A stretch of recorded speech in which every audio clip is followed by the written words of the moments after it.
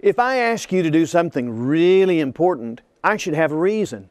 Hello, I'm Phil Sanders, and this is a Bible study in search of the Lord's way. And today I want to tell you why I am a member of the Church of Christ. Stay tuned.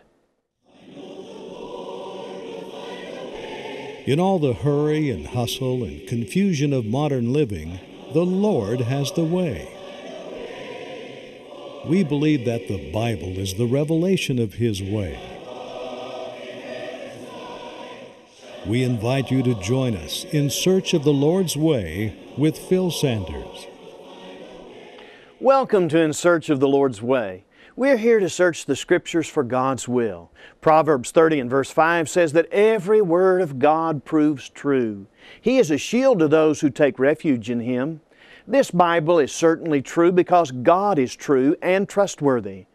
I've spent my whole adult life studying the Word of God, and I've found it to prove true in every instance.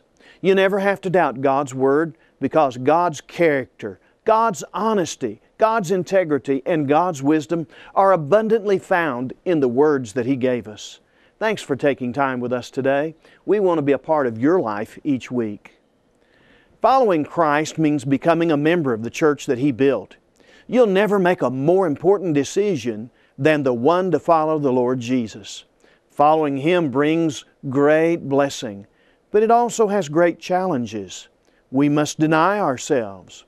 Have you ever denied yourself anything? We must take up our crosses daily and follow Him. Are you willing? We must offer our bodies a living sacrifice.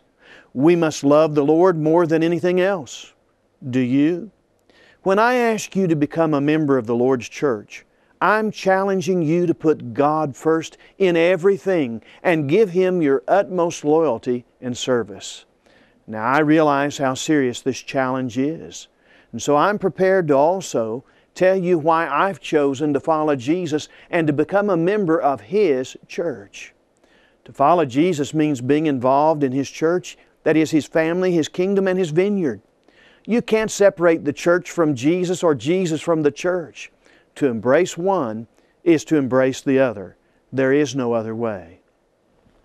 Now, this month we're offering a free booklet called Christ's Glorious Church.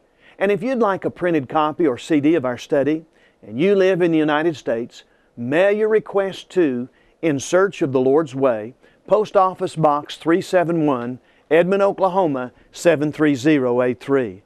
Or send an email to searchtv@searchtv.org. Or you can call our toll-free telephone number. That number is 1-800-321-8633. We also have materials free on our website, searchtv.org. The Edmond Church will now worship in song. We'll read from Acts 2:38-41, and we'll explore why everyone should be a member of the Lord's church.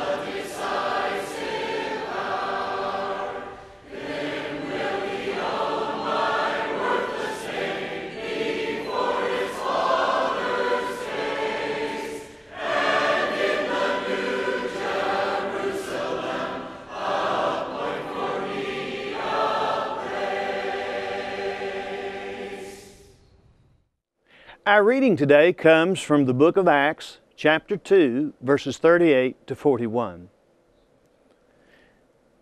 Peter said to them, "Repent and each of you be baptized in the name of Jesus Christ for the forgiveness of your sins, and you will receive the gift of the Holy Spirit. For the promise is for you and your children, and for all who are far off, as many as the Lord our God will call to Himself."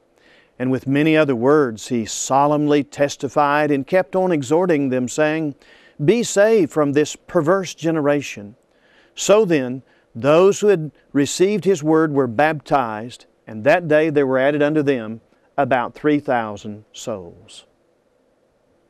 That's a reading from God's holy word. Let's pray together. Father, we're thankful that Your instructions to us to become members of Your church and to be saved are so simple and easy. Help us to be true believers, to repent of our sins. And Father, for those who have yet been unbaptized, that they will do what is right. This is our prayer in the name of Jesus. May Your will be done on earth as it is in heaven.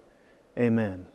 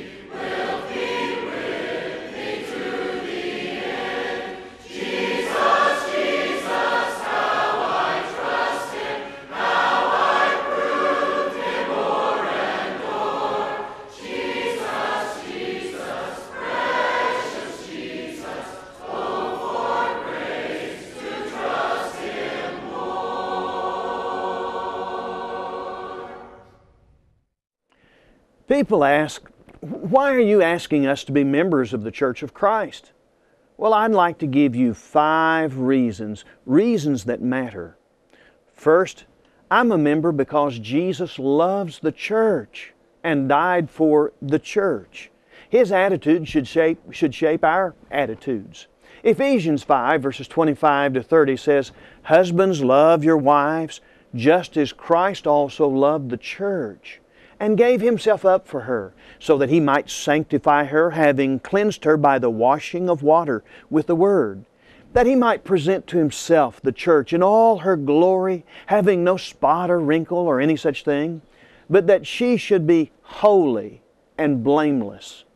So husbands ought also to love their own wives as their own bodies. He who loves his own wife loves himself, for no one ever hated his own flesh, but nourishes and cherishes it, just as Christ also does the church, because we are members of His body."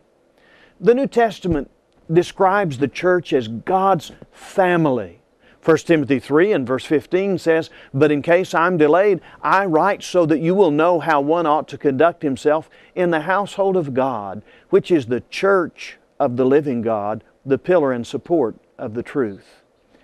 Now, Jesus Himself looks at the church as His own family. The Lord Jesus asked in Mark 3 verses 33 to 35, "Who are my mother and my brothers?" And looking about at those who were sitting around Him, He said, "Behold my mother and my brothers, for whoever does the will of God, he is my brother and sister and mother." Now, Jesus regards the church as His family. Well, I want to be in that family.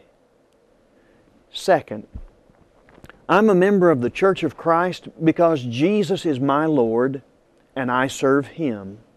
Now, only Jesus has the words of eternal life. Only Jesus will judge me on the last day. Only Jesus can be my Savior. Only Jesus can forgive my sins.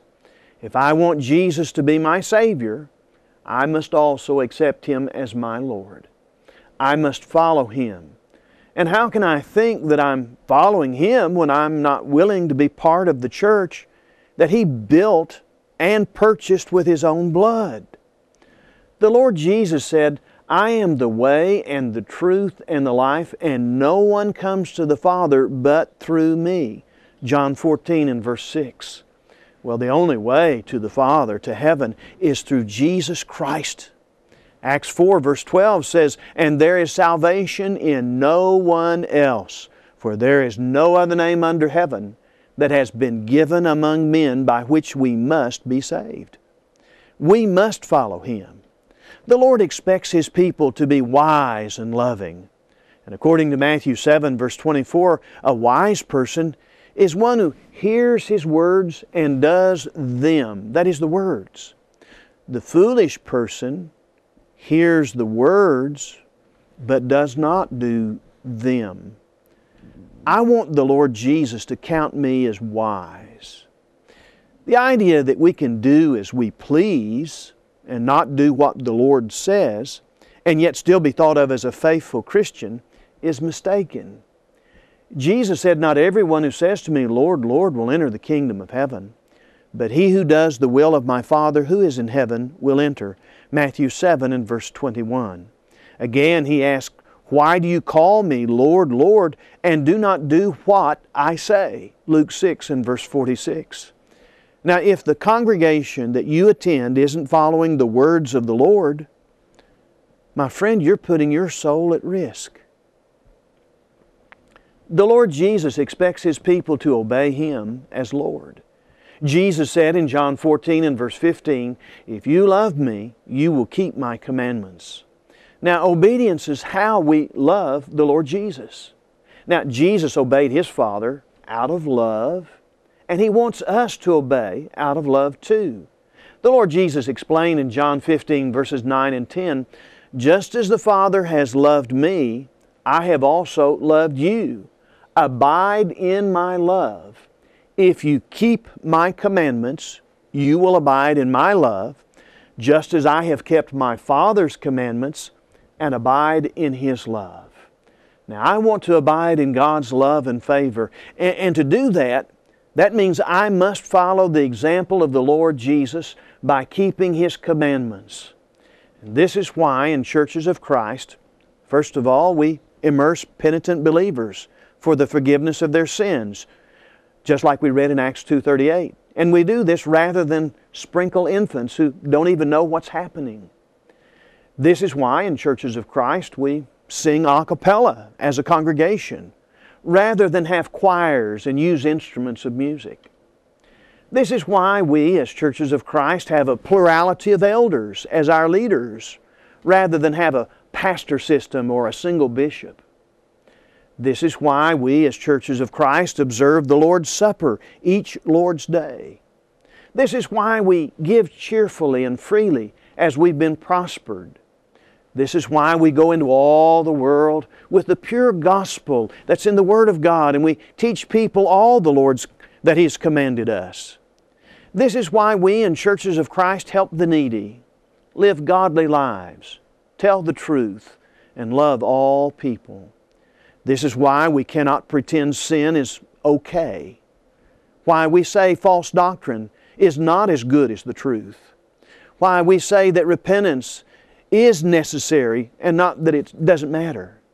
And why we say that morality doesn't depend on the situation, but depends on what God has said. Third, I'm a member of the Church of Christ because the Lord adds the saved to His church. Now, I love the church. It's filled with people who love the Lord and love and care for each other. I want to be around people who have strong faith and strong love for God. When people obey the gospel and are saved, the Lord adds them to the church. Acts 2:41 says, "So then those who had received His word were baptized, and that day there were added about 3,000 souls." Verse 47 says, "And the Lord was adding to their number day by day those who were being saved." Now, the phrase "their number" is a reference to the church. The Lord knew that we would need a family on earth to help us, to teach us, and to keep us strong in the faith. Paul said in Romans 15 and verse 14, "And concerning you, my brethren, I myself also am convinced that you yourselves are full of goodness, filled with all knowledge, and able also to admonish one another. We need the strength of each other's faith to keep us spiritually involved. We also need each other when we fall and fail. Galatians 6 verses 1 and 2 says, "Brethren, even if anyone is caught in any trespass, you who are spiritual, you restore such a one in a spirit of gentleness, each one looking to yourself, so that you too will not be tempted." He says, "Bear one another's burdens and thereby fulfill the law of Christ." We need to do that. The love of Christ and the grace of God makes us all better.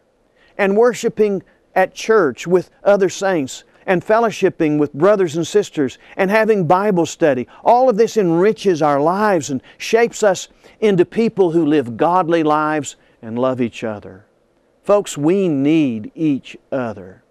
1 Peter 2 verses 9 and 10 describes who we are as Christians and members of the church. And I tell you, I want to be around people like that. He says, "But you are a chosen race, a royal priesthood, a holy nation, a people for God's own possession, so that you may proclaim the excellencies of Him who has called you out of darkness into His marvelous light. For you were once not a people, but now you are the people of God. You had not received mercy, but now you have received mercy."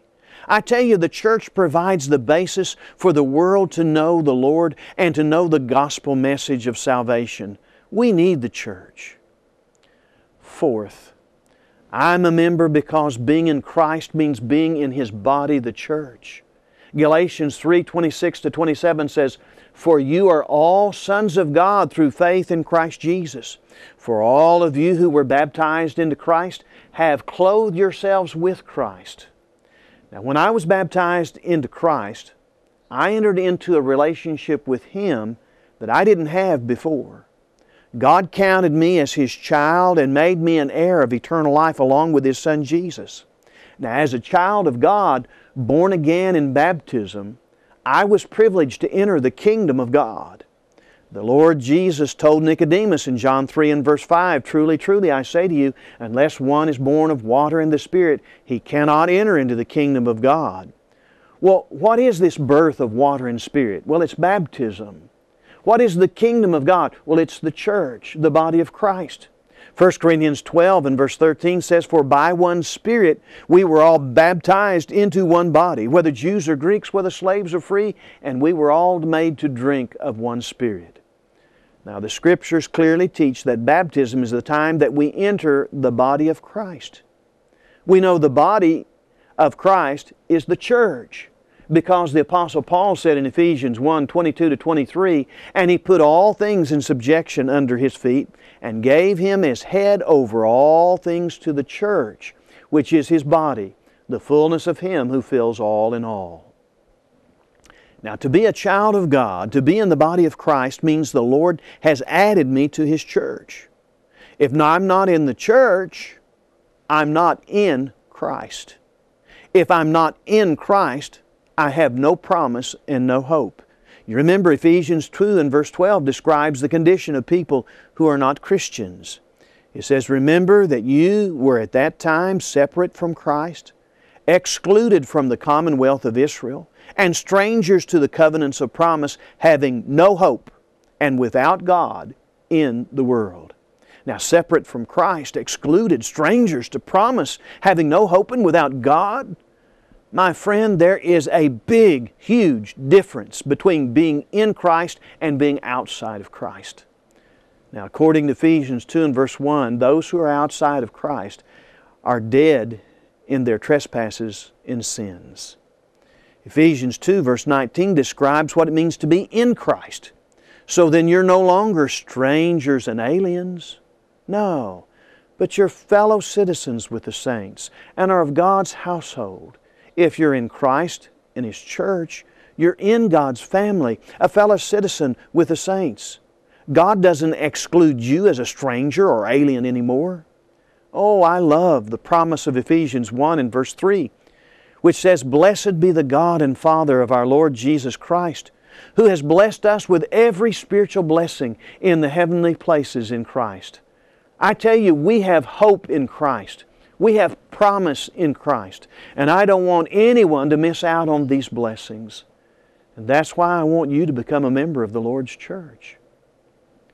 Fifth, I'm a member of the Church of Christ because membership means being a citizen of heaven. If I want to go to the heavenly kingdom, I must enter God's earthly kingdom, the church. Philippians 3 verses 20 and 21 says, "For our citizenship is in heaven, from which also we eagerly wait for a Savior, the Lord Jesus Christ, who will transform the body of our humble state into conformity with the body of His glory, by the exertion of the power that He has, even to subject all things to Himself." Consider what a blessing it is to be a citizen of heaven. More than anything, I want to go to heaven. 1 Peter 1, 3-5 says, "Blessed be the God and Father of our Lord Jesus Christ, who according to His great mercy has caused us to be born again to a living hope through the resurrection of Jesus Christ from the dead, to obtain an inheritance which is imperishable and undefiled and will not fade away, reserved in heaven for you, who are protected by the power of God through faith for a salvation ready to be revealed in the last time." Yes, I want to go to heaven. And the way to heaven is through Jesus Christ and the church that He built and purchased with His own blood. Let's pray together. Father, we're so thankful for the hope and the promise that we have in Christ Jesus our Lord, for His love for us and for His willingness to pave a way so that we might live with You forever. Oh, Father, help us to do Your will. May Your will be done on earth as it is in heaven. In Jesus' name, amen.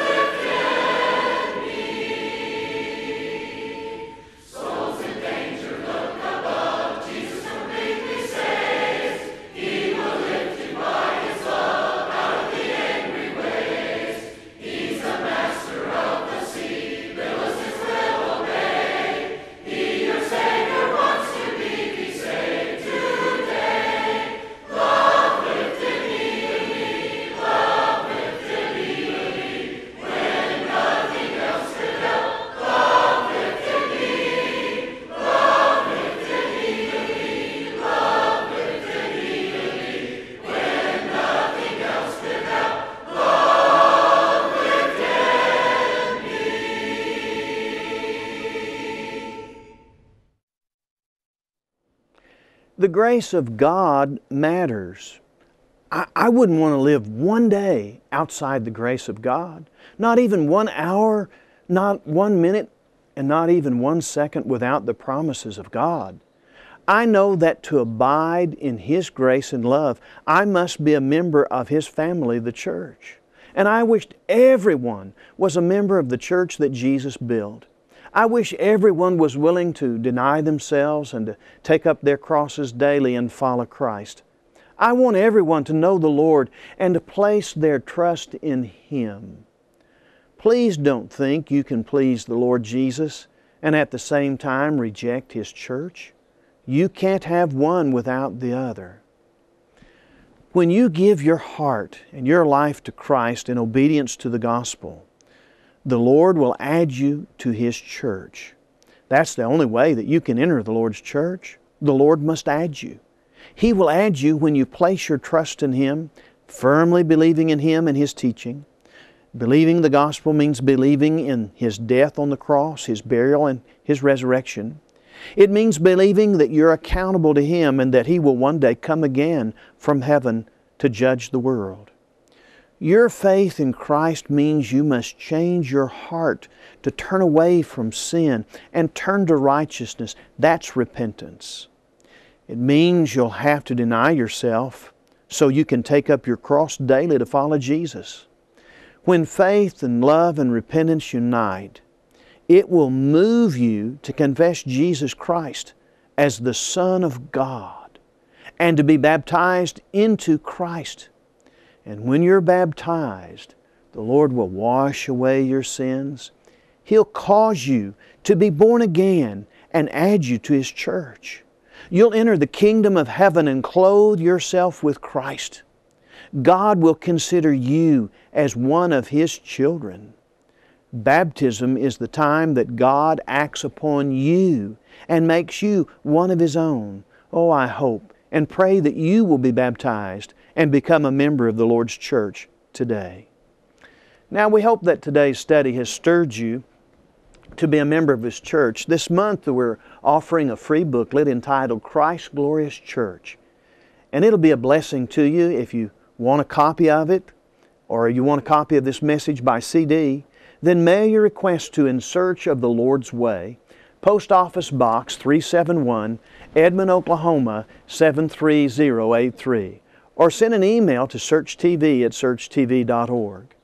You can also find us on YouTube at Search TV Ministry. Subscribe to it and tell others about it.